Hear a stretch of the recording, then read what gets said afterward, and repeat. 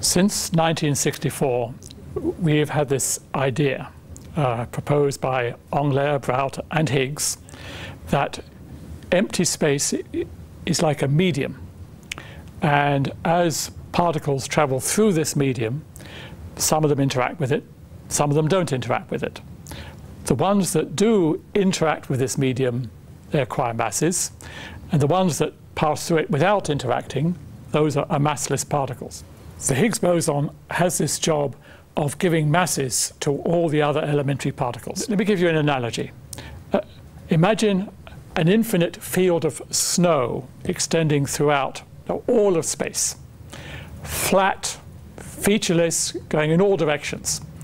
Maybe the middle of Siberia. Now imagine that you're trying to cross this field of snow. So maybe you're a skier and you skim across the top. That's like a particle that does not interact with the Higgs field. It doesn't sink into the snow. It goes very fast. That's like a particle with no mass traveling at the speed of light. But maybe you've only got snowshoes. In that case, you sink into the Higgs snow field. You get less speed than the skier, less than the speed of light. That's like a particle with mass because you are interacting with that Higgs snow field. And then finally, if you've just got boots on, then you sink deeply into the snow. You go very, very slowly, and that's like a particle with a big mass. So think of this Higgs field as being like this universal field of snow. Now, where does the Higgs boson come in? Well, we all know what snow is made of, right? It's made out of snowflakes.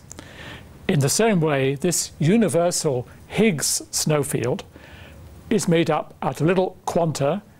Those quanta are like snowflakes. That's what we call the Higgs boson. If you look at the basic equations of the Standard Model, as written on my T-shirt, they're very symmetric. The way in which all the different particles appear is the same.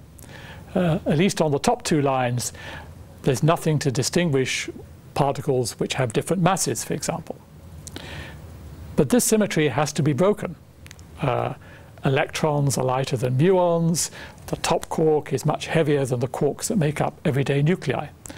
So the top two lines, the symmetric lines, cannot be all there is. There has to be something to distinguish between the different types of particle. And that's the job of the Higgs boson. That's the job of the two bottom lines.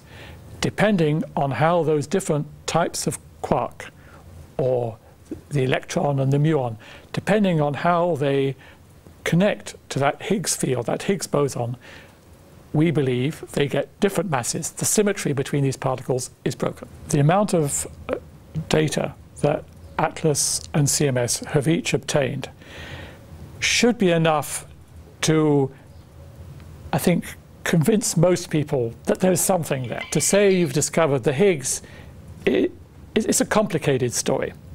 It's one thing to see evidence of a new particle, but you have to check whether it has the right properties.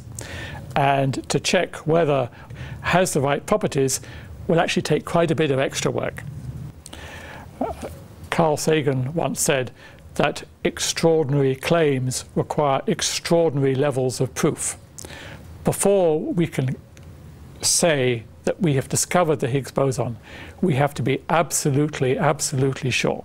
And that will probably take a bit more time. But I expect that by the end of the year, we will be absolutely certain, one way or the other.